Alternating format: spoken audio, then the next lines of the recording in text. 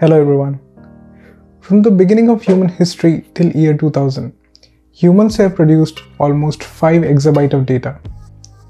By year 2010, we started producing the same amount of data in 2 days. In year 2012 and then in 2016, the world has achieved a new digital milestone, Zettabyte Era.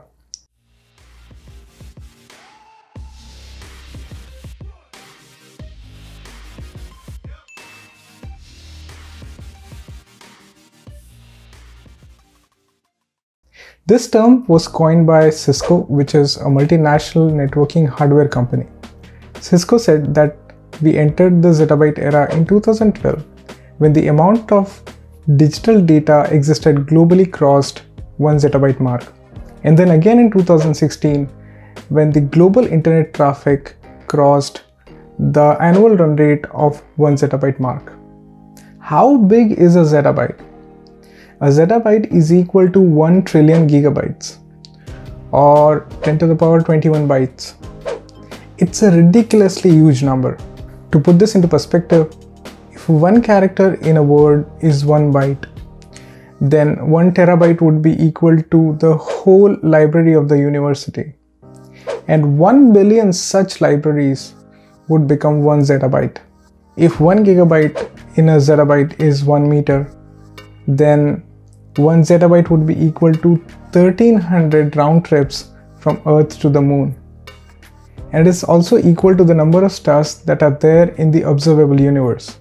Now, how did we enter into the Zettabyte era? How we have so much of data traveling on the internet and stored on the devices?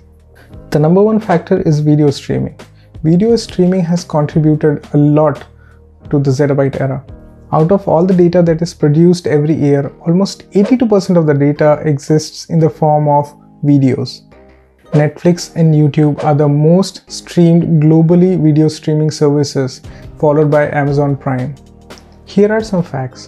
In North America alone during peak hours, Netflix consumes 40% of the total network bandwidth.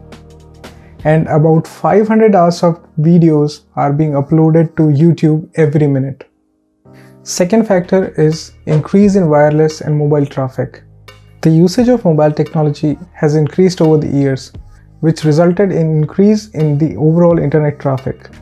Cisco predicted that by year 2021, 30% of the traffic will be used by wired devices and rest 63% would be used by wireless and mobile devices.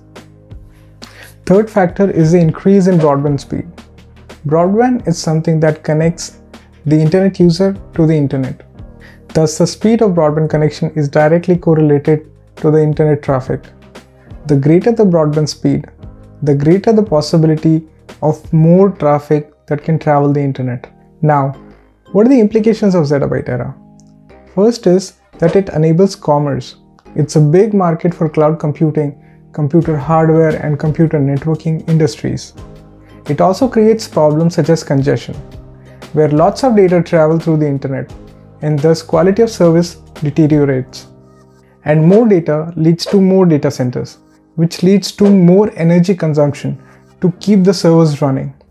In fact, most of the data centers uses half of their energy cost in keeping the server cool and in power conversion, due to which there is also an increase in carbon dioxide emission. Experts anticipate that by year 2022, there will be 4.8 billion users on 28 billion devices accessing internet at the speed of 75 Mbps. By that time, Zettabyte era would be over. There will be new era, Yadabyte era.